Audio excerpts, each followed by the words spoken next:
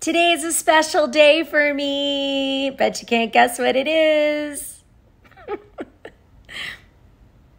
All right, everybody. Real Housewives of New Jersey, Season 13, Episode 4.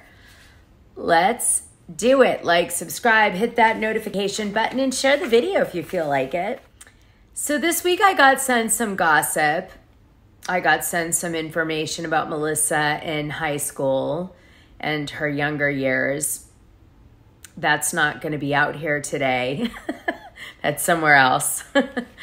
I got sent a video of Joe letting a woman take a shot off his chest, and he was very flirtatious with this woman while he was married with Melissa. And he has no wedding ring on, and the woman has a wedding ring on. It's just very strange. I'm going to play that for you right now.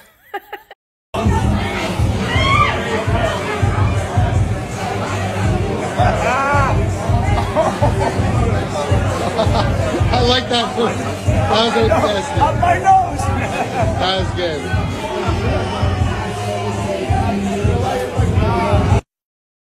Special thanks to TreyFab 2022 for making sure I didn't miss that gem. This is officially the Louis Ruelas filter now. It's like a namaste filter. It's so funny. Okay. Before we get and fall in love with one side or the other, because Lord knows, like I always say, I could care less. I'm really just presenting the information to you guys. Let's take a look at Louis Ruelas' appearance on Watch What Happens Live. I kind of mentioned it in last week's recap, but I didn't play it for you, and I just feel like I need to play it. As said, since being let go from your job last season, what are you doing now career-wise? Start a new company. What's the what is it? It's in media. It's in media? Like what? Digital media. Digital media, like ad sales? Lead generation, ad sales. Yeah. Well, lead generation, isn't that what Jen Shaw's going to? No, it's a little bit. Okay, all right. I'm not messing around today. We're going to get dirty right off the bat. All right, let's look at Danielle Cabril's show she had on MTV in 2006. They followed her to LA to pursue her dreams. True life. Is this her true life or is this her true life? Is this her true life? The first time I saw the Hollywood sign, I broke down into tears. It took more than a year, but Danielle from Staten Island was determined. It was Hollywood or bust. I made it! I made it to Hollywood. Finally, I have arrived. You crazy little son of... You did it! Fame, here you come, Danielle. What's up? I'm Danielle DePietro, and I am Staten Island. Is she Staten Island or New Jersey? I'm so confused. So Danielle Cabral had a charity event recently, and Jennifer Aiden posted about it on her Insta feed. You will notice who is noticeably not invited to Danielle's charity event. Not like a typical charity event, I have to say, but maybe this is New Jersey style.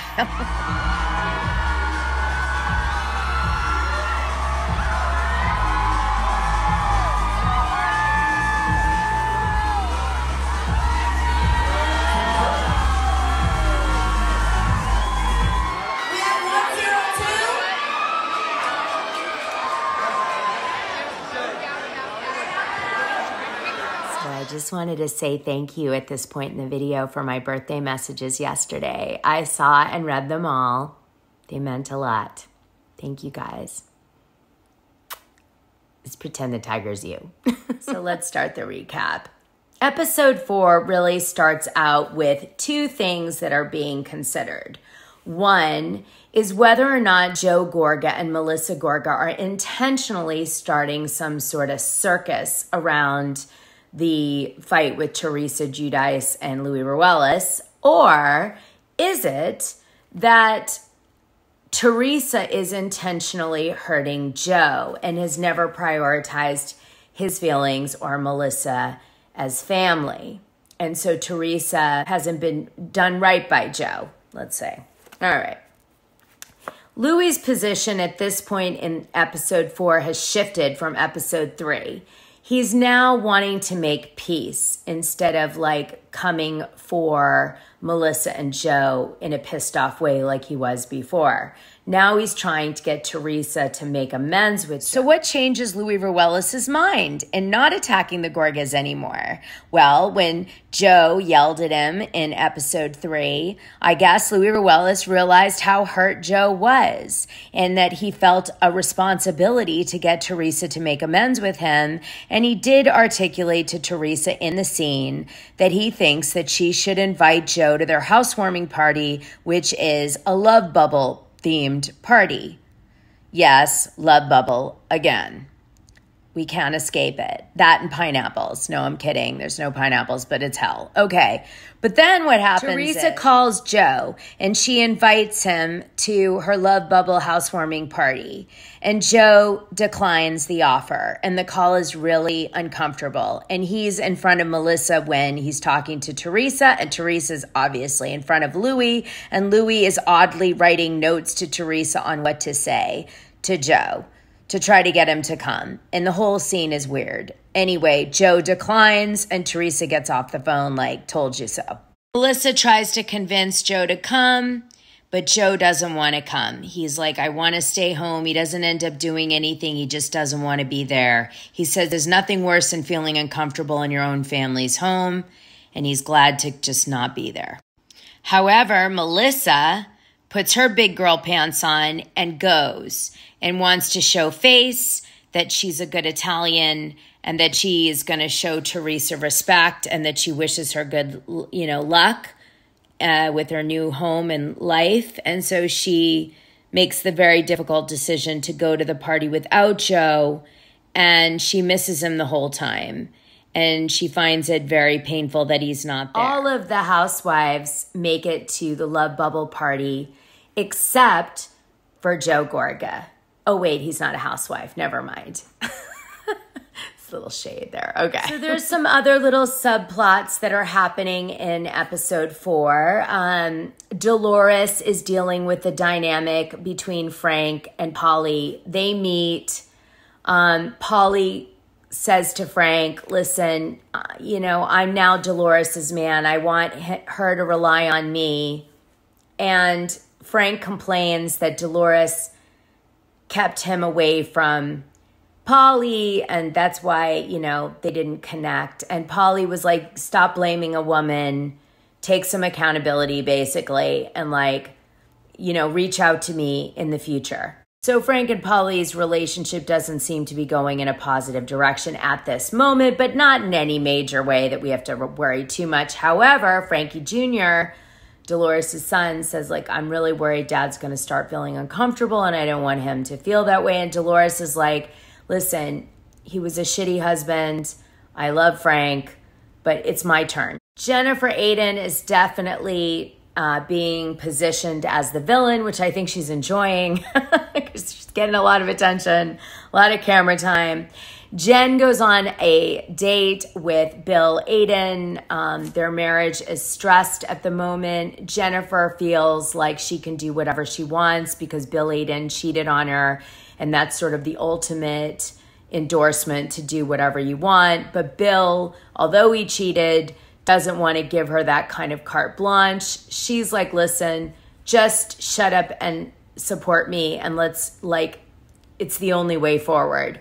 Bill Aydin still seems to be having some sort of midlife crisis. He's supposed to get an old Ferrari. Instead, he gets a new Ferrari.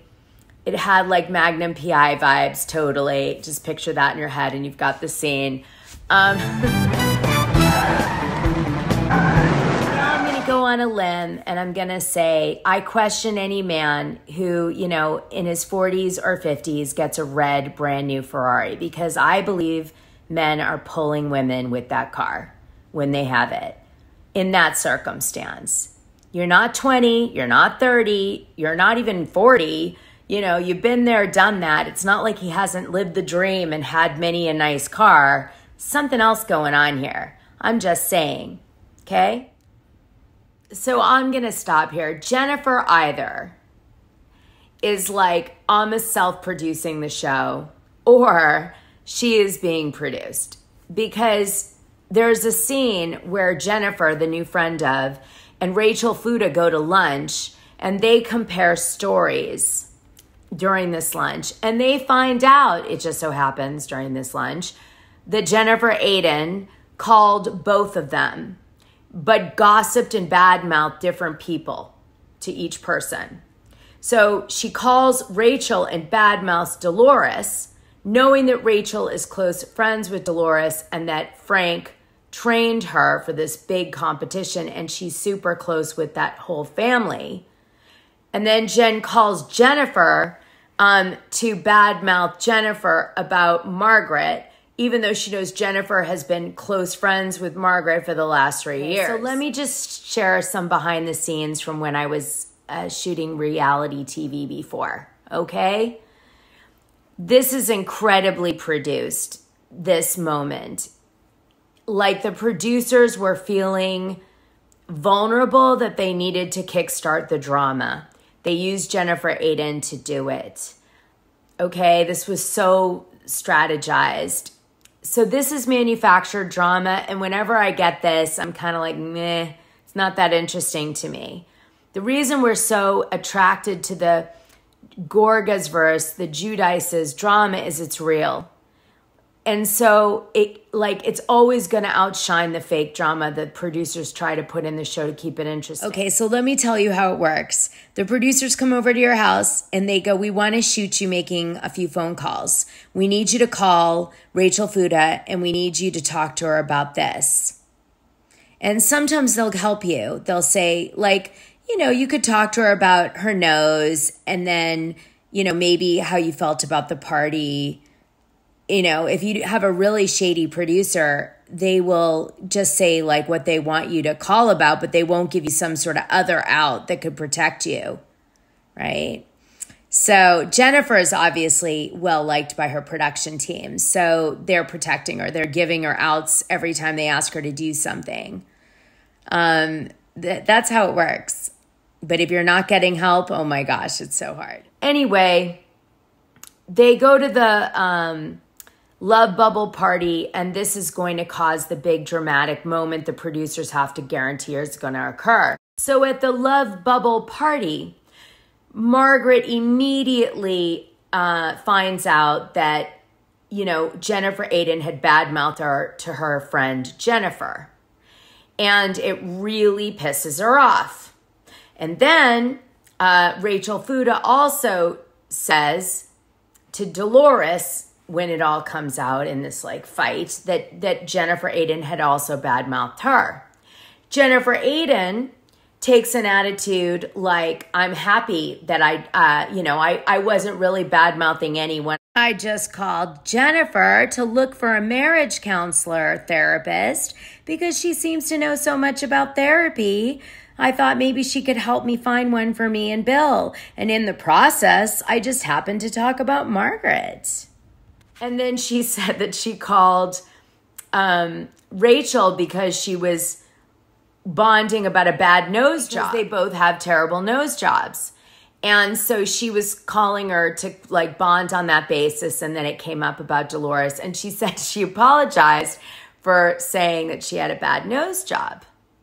And she was like, look, I have a bad nose job. I'm not happy with my nose. You know, so I don't see what the big deal is in me doing this. Anyway, Jennifer could talk herself out of anything, I'm pretty sure. Okay? She's like a professional, talk herself out of anything because the truth is she doesn't give a shit. She doesn't care at all about anybody on this show. So that's just, you know, that's who she is. So the only person she cares about is Teresa, and that's because she's the big boss lady. Anyway, Rachel Fuda starts to steal the limelight from Danielle on this episode. She's really starting to shine. So she takes on Jennifer Aydin. They both scream at each other. Jennifer calls her an idiot. And then there's that classic scene in the trailer where Rachel Fuda's like leaving the party. She says goodbye to everyone. And Jennifer throws one last dig at her and says, don't let the door hit you on your way out. And Rachel says, there is no door, asshole.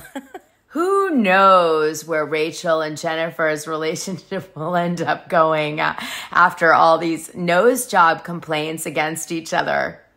Women believe that the reason behind All of this drama with Jen comes down to Jen not getting attention at home. So she's got to get attention by being like, the read between the lines is try to be the star of the show by being the villain. But what they say, because they can't say that, is that she's just trying to get attention from the women. Okay. By, being like messy. And she'll end up saying at the end of all this, oh, but I was just going through a bad time. And, that's the like number one out. I don't know how that works. Would never work with me. That's why I'm not on the show. I'd be like, I can't forgive you. You're stupid. That's it. You're out. They couldn't cast quick enough. All right. So, Teresa gives this big speech with Louis Ruelas, and she says, I'm so happy you guys are all here because you're my chosen family. And Joe Gorga, of course, is not there. This sends Melissa to the bathroom in tears because Joe isn't there, and she feels really hurt by the chosen family wording. And the kids are not really supporting Melissa either. They're kind of like, they're very polite to her as an aunt, but she doesn't feel like they remember anything she did for them, and it's like gone. And that's the end of the episode with sad Melissa. Aww. A few of you guys on my last video commented that I should write a book because I have so many contacts into entertainment and stuff, right?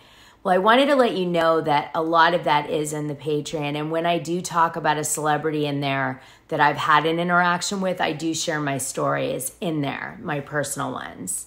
And then also, if you're curious more about me, because I'm so much more than that little stint on Real Housewives of Beverly Hills you guys witnessed, as you probably can gather, there is several episodes where I talk about my life. And it's really weird and wild stuff. Ask any of the patrons that are on the YouTube channel. They'll tell you.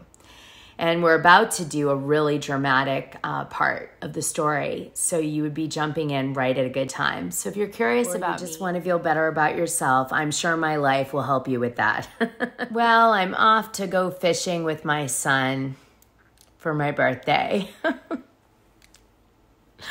C'est la vie.